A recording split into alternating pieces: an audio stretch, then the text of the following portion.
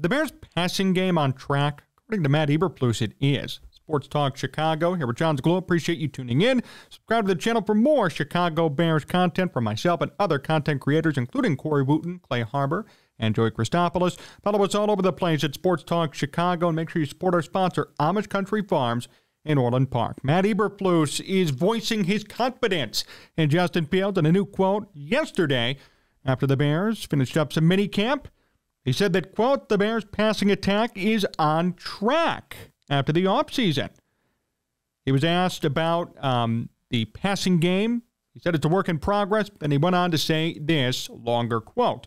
I think we're on track. I really do. I really feel good where we are. We've spent a lot of time and attention on that as well, and we're going to continue doing that during training camp. To me, it's great to have those 7-on-7s where you can work on the rhythm, the timing of it, work on your pass coverage as well. We're going to continue to do that. Like you guys said yesterday, we have guys that weren't in there, Claypool, Mooney, different guys that weren't in there that we're going to have to catch up on that, so we're going to continue to do that. And he's referencing Mooney and Claypool having some injuries so far and being sidelined during these 7-on-7s. But a very encouraging quote for Matt Eberflus, to say the least, and really contradicts a report we did a week ago, that one coming from Adam Hogue over at CHGO, that Justin Fields had a bad day at camp. So a lot of your comments and hatred on that video. Hey, I'm just the news guy. I'm just reporting what I saw and giving you my opinion. And the fact is, if camp was as bad as Adam Hogue said it was for Justin Fields, then guess what? He's in big trouble. And that's not a controversial opinion.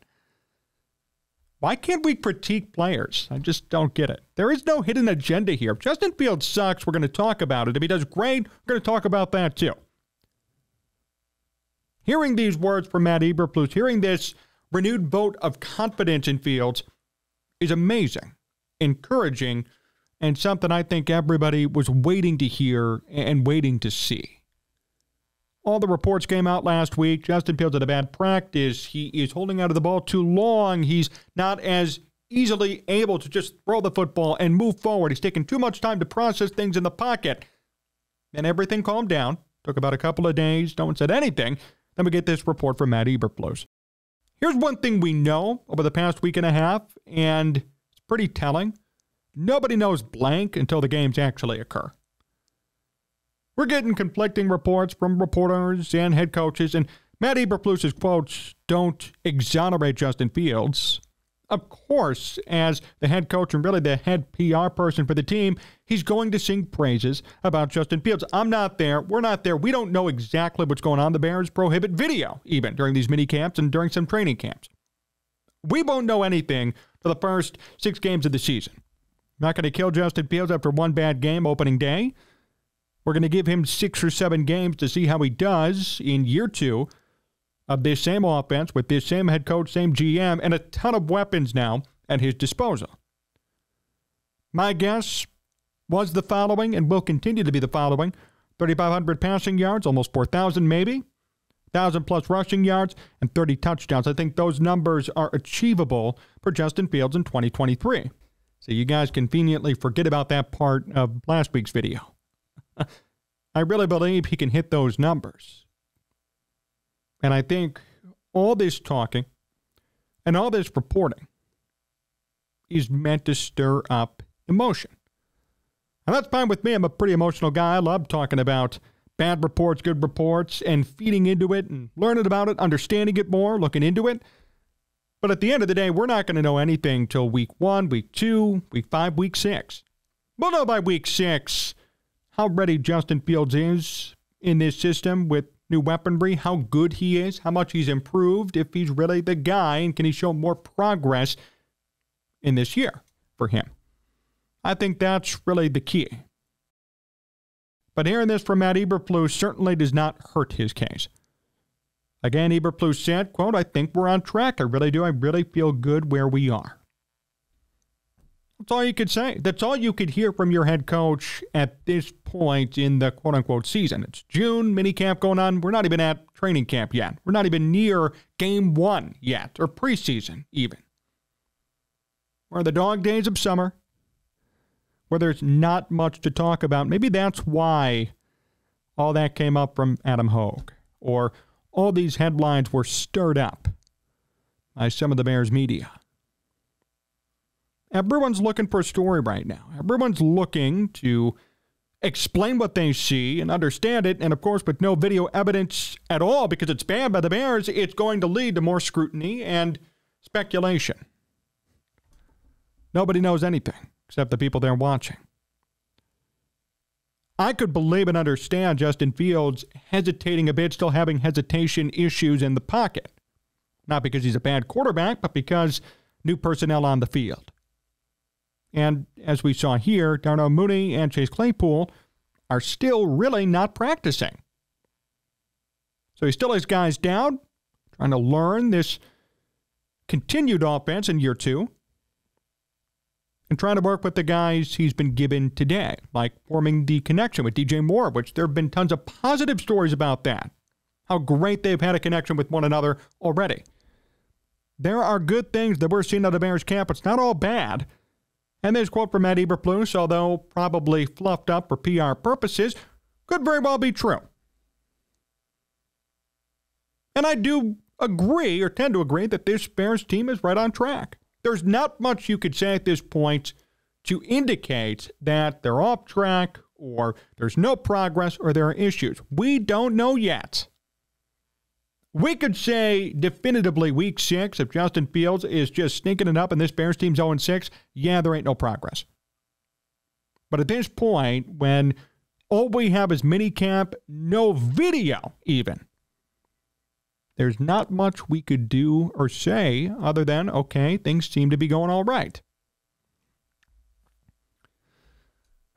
If there's an issue, we'll find out about it. And everything will show eventually in games. And that's the part that we have to understand and remember. All this right now is just talk, back and forth. Reporters, coaches, Justin Fields, wide receivers, everybody's talking. We will see results, good or bad, during the season. And we'll know who's telling the truth and who isn't during the season.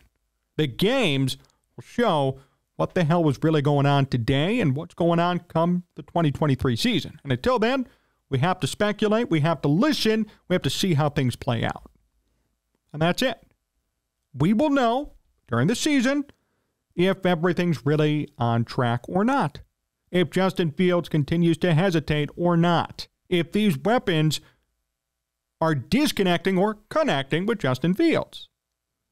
We'll know all of this throughout the first 6 weeks. We're not going to sugarcoat anything here either, as you know. You should know that by now. I'm not afraid to criticize Justin Fields. I'm not afraid to give him praise either if he does great.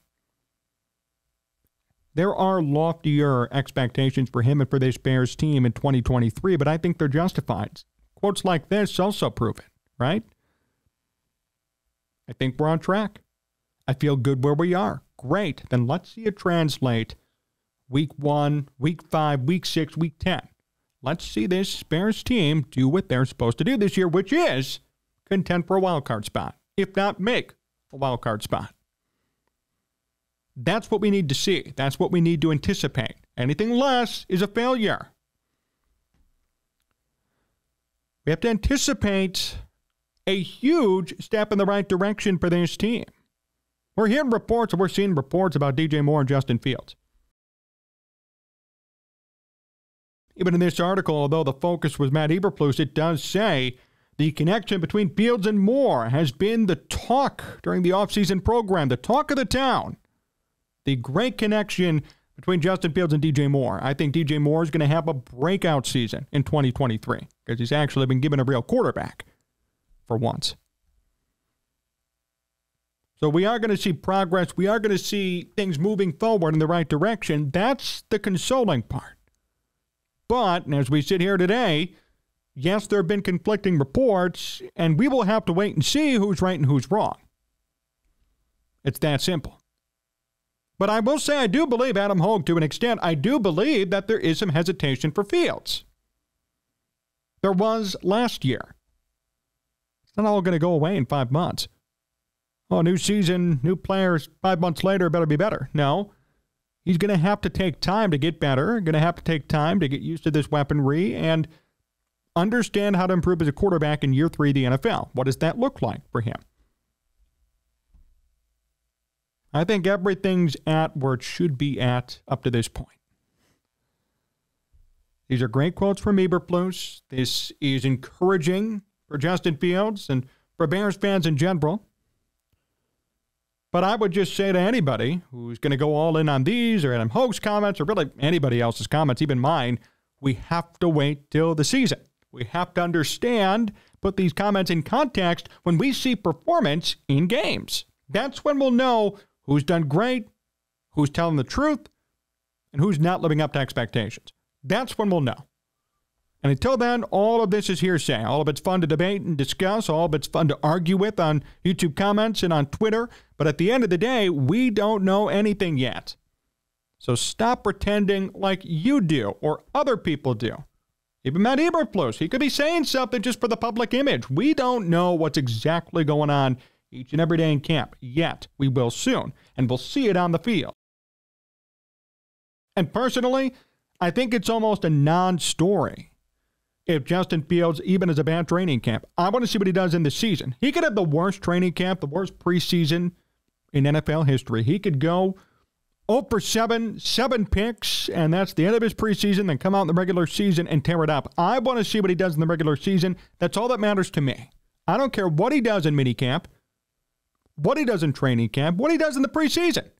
I want to see real results and real games. That's when I'll know if things are going according to plan, if they're on track. And that's it. That's the only thing that we should do in order to judge all these comments from all these different places.